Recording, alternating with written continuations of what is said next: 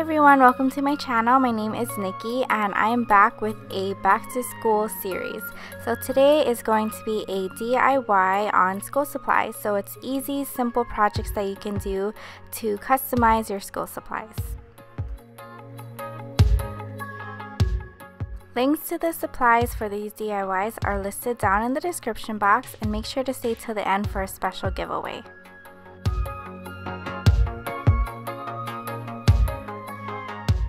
Starting off with some plain school supplies, I have a notebook, folder, and binder that we're going to decorate.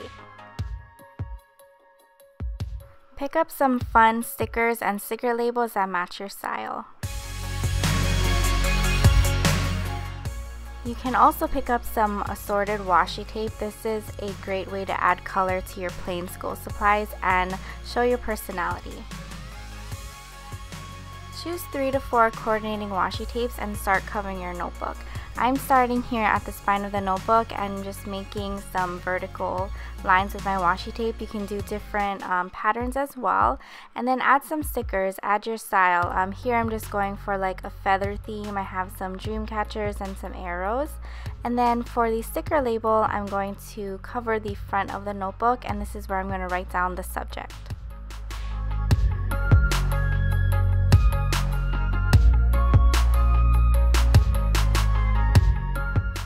Have fun creating your own design as you go, like I did. I also added more washi tape to make a label with my name, and I really like the aspiring quotes that I put on my notebook. Now it's time to make a bookmark. These are really easy and cute. I have some necklace charms that I found at the craft store, jump rings, crimp beads, as well as leather cord.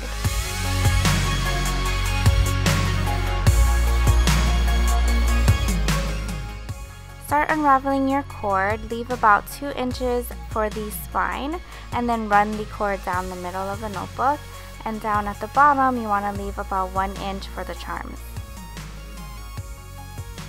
Have fun choosing the charms that really describe you. Here I have one that says courage and a feather, and this just goes with the theme of my notebook.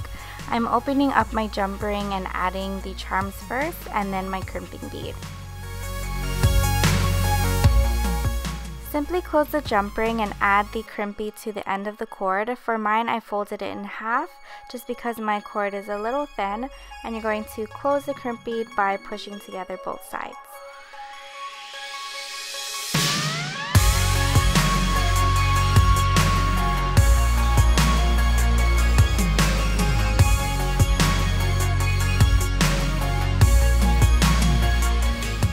Now you have your own very cute and customized bookmark charm for your notebook. Pull the charm so the crimp bead hits the very bottom of the notebook, and then for the rest of the cord, secure it to the spine with some hot glue.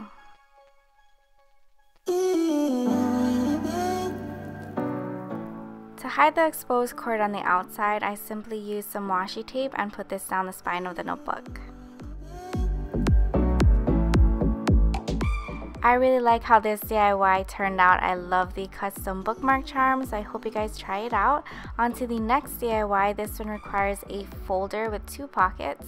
Here I'm making a square, and it's going to be 3 by 5 inches. And what I'm going to do is just mark them on the corners. And taking some printed cardstock, I'm going to take those measurements and cut out that square. By the way, I am so in love with the cardstock that I picked out. They're so Instagram-esque. Anyways, so for the 4 corners, you can see that I have them marked out like this, and I'm going to cut diagonally, and that's going to be the little slits that the square fits into. Now your cardstock should fit in there. If it doesn't, all you have to do is cut the slit longer until all the 4 corners fit. You can either write directly on it, or you can add some sticker labels and some fun stickers like I did here. Don't forget the inside. You can always decorate the pockets as well with some washi tape and more stickers. If you like to use a binder for school, this is the perfect way to customize your own. Start by measuring out your binder. Make sure to leave a little room on the edges so it fits nicely. Pick a cardstock of your choice. This one is so cute with the Ferris wheel. I love it. It looks all filtered out. And use your cutter to cut it to size. And also I like to use some leftover cardstock to also fit into the spine of the binder. I like this idea because you can always change out the image whenever you want.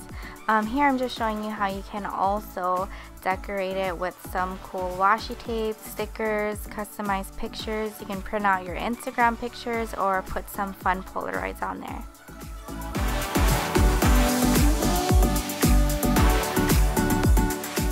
For the inside pockets, I'm just showing you how you can use washi tape in different directions and different patterns to decorate. I love it. Can you tell that I love washi tape? And then on the other side, I just have another pattern to show you guys, so just to give you some ideas. Now is the time to bring some life back into your old paper clips. Here I have some white ones just because I love white, and some decorative washi tape again. So I'm just cutting about an inch of washi tape and then cutting it down the middle. This seems to work for the paper clip that I have for the size. And then simply putting it down the middle and folding it in half.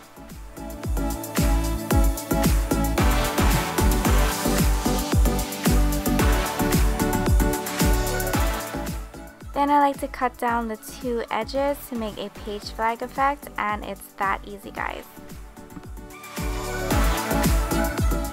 And now to spruce up your binder clips, if you have any that are lying around that are boring or old, now is the time to give them some personality.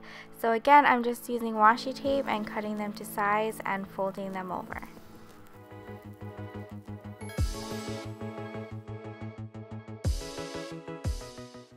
You can also coordinate your binder and paper clips by subject by using different color washi tape. It's a great way to spruce up your supplies as well as stay organized. Now it's time to decorate your writing utensils. I got these pack of pens for just $1 and I'm going to decorate them with more washi tape. I am putting them down vertically, and I did put a pen mark where the cap ends so I know where to start my washi tape, and at the bottom of the pen I'm leaving 1 inch just so I can put the two sides together, and this just helps the washi tape from slipping off.